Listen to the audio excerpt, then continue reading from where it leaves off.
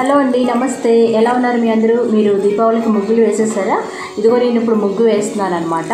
ఇది ఏంటంటే ఎప్పుడు వేసే నేల మీద కాకుండా ఈసారి నీటిలో అంటే వాటర్లో ముగ్గులు వేద్దాం, రంగోలీ. సరేనా? చాలా ఈజీ ట్రిక్ అనమాట, ఇందులో ఏమీ ఉండదు. ఇది నేను ఎప్పుడు నేర్చుకున్నానంటే మా మ్యారేజ్ అయిన కొత్తలో దాదాపు 10 years బ్యాక్ నాకు ఈ ఐడియా తెలుసండి. అప్పటి నుండి వేయలేకపోయాను, ఈరోజు వేస్తున్నాను.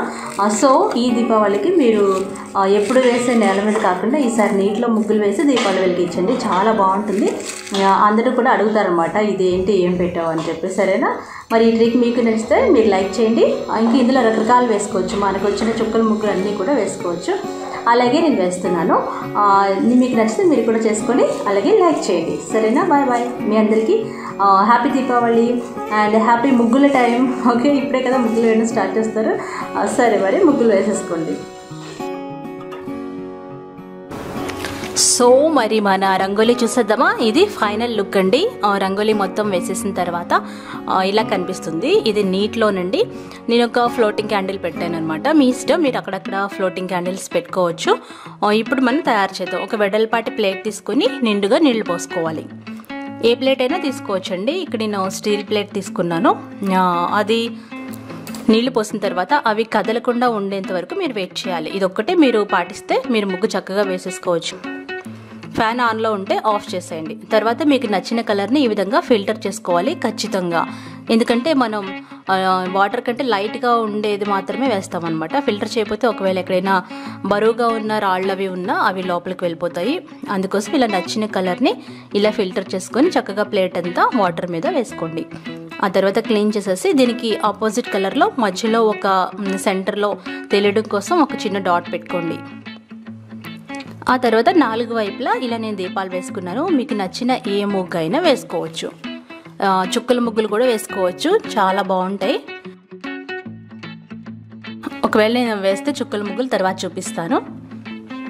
ఇలా అనమాట, మీకు నచ్చిన ఏ ముగ్గు అయినా వేసుకోవచ్చు. దీపావళి కాబట్టి నేను ఈ దీపాల ముగ్గు వేశాను. మధ్యలో సెంటర్ తెలియడం కోసం ఫస్ట్ ఒక డాట్ పెట్టుకొని ఇలా 4 వైపులా దీపాలు వేసేసి నచ్చిన కలర్తో ఫిల్ చేసేయాలి. ఇలా వాటర్లో రంగోలీ వేయడానికి రాతి ముగ్గు పనిచేయదు అనుకుంటున్నానండి, నాకు అంతగా తెలీదు.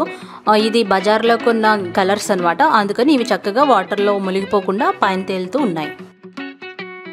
చూసారు కదా, ఇలా ఫిల్ చేసేసాను. ఈ కలర్ కాంబినేషన్ నచ్చిందనమాట, కొంచెం డిఫరెంట్గా ఉంటే నాకు ఇష్టం అండి, అందుకోసం ఇలా డిఫరెంట్ కాంబినేషన్ పెట్టాను.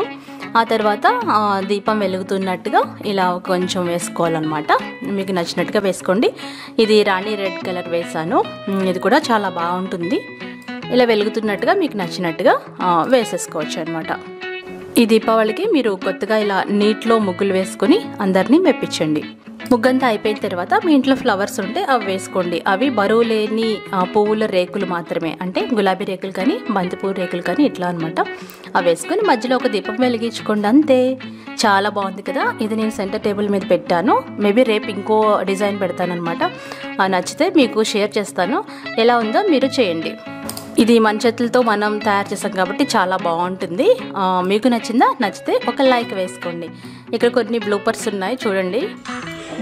మగవాళ్ళు పెట్టుకుంటారు నాన్న, గర్ల్స్ పెట్టుకోరు.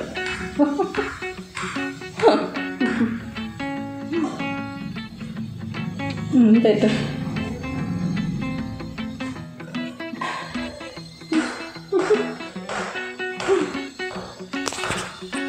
సరేనండి, ఈ వాటర్ రంగోలీ దగ్గర మంచి ఫొటోస్ దిగితే మీకు ఇంక్లూడ్ చేస్తాను లక్ష్మీ వ్లాగ్లో అనమాట. ఇందులో కాదు, అంటే కొంచెం రెడీ అయ్యి దిగాలి కదా. ఇప్పుడు మామూలుగా బయటకు వెళ్ళి వచ్చి ఇప్పుడు కొంచెం వెంటనే నేను ఈ ఐడియా వచ్చిందనమాట. ఈ ఐడియాని పెట్టేశాను, మీతో షేర్ చేసుకుంటున్నాను.